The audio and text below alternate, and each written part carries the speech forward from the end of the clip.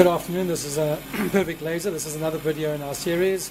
Today we're going to show you how to precisely set your focal point for your perfect laser cutter. First thing we do is take your factory supplied focus stick and make sure it's set to factory specifications.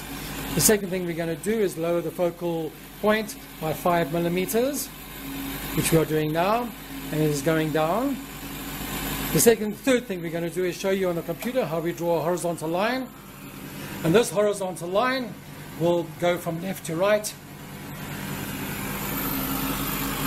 And before we do that, we will raise the right hand side by 1 centimeter. And essentially what we have created is a lower point below the head and then a higher point. We'll then ask the computer to cut from left to right, which we are doing now. And basically it will be out of focus. It will gradually move into focus, and at some point it will move out of focus.